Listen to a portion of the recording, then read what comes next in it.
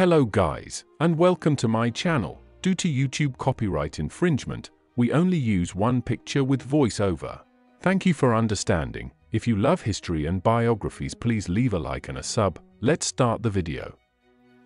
Willard Frank Libby, born December 17, 1908, Grand Valley, Colo, US, died September 8, 1980, Los Angeles, California. American chemist whose technique of carbon-14, or radiocarbon, dating provided an extremely valuable tool for archaeologists, anthropologists, and earth scientists. For this development he was honored with the Nobel Prize for Chemistry in 1960. Libby, the son of farmer Ora Edward Libby and his wife, Eva May Ine Rivers, attended the University of California at Berkeley, where he received a bachelor's degree, 1931, and a doctorate, 1933. After graduation, he joined the faculty at Berkeley, where he rose through the ranks from instructor, 1933, to assistant professor, 1938, to associate professor, 1945.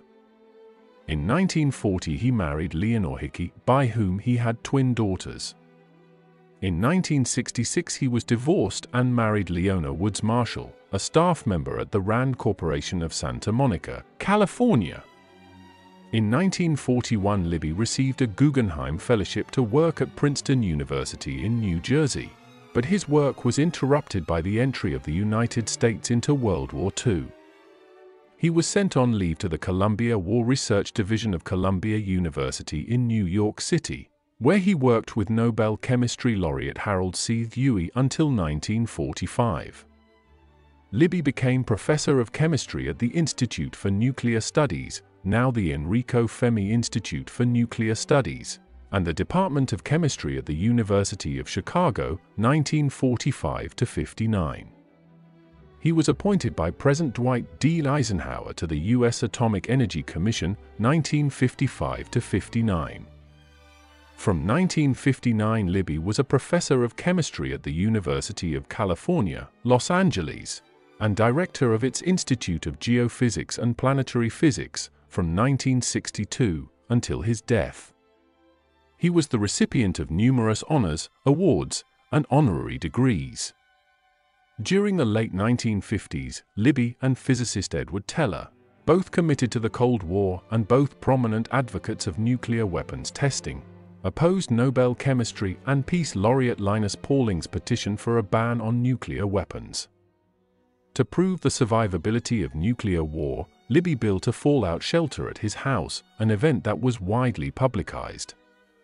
The shelter and house burned down several weeks later, however, which caused physicist and nuclear testing critic Leo Szilard to joke, "This proves not only that there is a God, but that he has a sense of humor."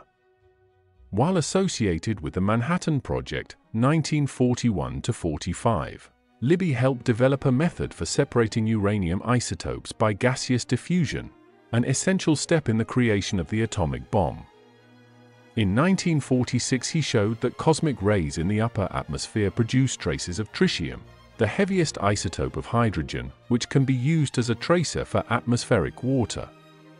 By measuring tritium concentrations, he developed a method for dating well water and wine, as well as for measuring circulation patterns of water and the mixing of ocean waters. Because it had been known since 1939 that cosmic rays create showers of neutrons on striking atoms in the atmosphere, and because the atmosphere contains about 78% nitrogen, which absorbs neutrons to decay into the radioactive isotope carbon-14, Libby concluded that traces of carbon-14 should always exist in atmospheric carbon dioxide. Also, because carbon dioxide is continuously absorbed by plants and becomes part of their tissues, plants should contain traces of carbon-14. Since animals consume plants, animals should likewise contain traces of carbon-14. After a plant or other organism dies, no additional carbon-14 should be incorporated into its tissues, while that which is already present should decay at a constant rate. The half-life of carbon-14 was determined by its co-discoverer, chemist Martin D. E. Kamen, to be 5,730 years, which, compared with the age of the Earth, is a short time, but one long enough for the production and decay of carbon-14 to reach equilibrium. In his Nobel presentation speech, Swedish chemist Orrin Westgren summarized Libby's method. Because the activity of the carbon atoms decreases at a known rate, it should be possible, by measuring the remaining activity, to determine the time elapsed since death, if this occurred during the period between approximately 530,000 years ago. Libby verified the accuracy of his method by applying it to samples of fir and redwood trees whose ages had already been found by counting their annual rings, and to artifacts, such as wood from the funerary boat of Pharaoh Sesostris III, whose ages were already known. By measuring the radioactivity of plant and animal material obtained globally from the North Pole to the South Pole, he showed that the carbon-14 produced by cosmic ray bombardment varied little with latitude.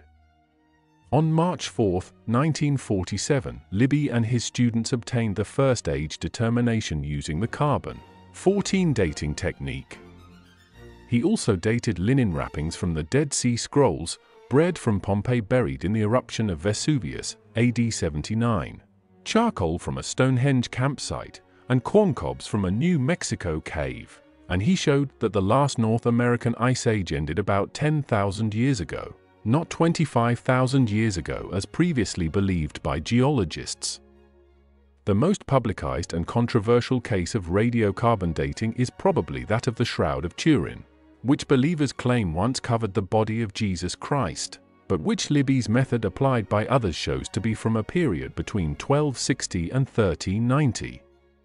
In nominating Libby for the Nobel Prize, one scientist stated, "Seldom has a single discovery in chemistry had such an impact on the thinking in so many fields of human endeavor. Seldom has a single discovery generated such wide public interest."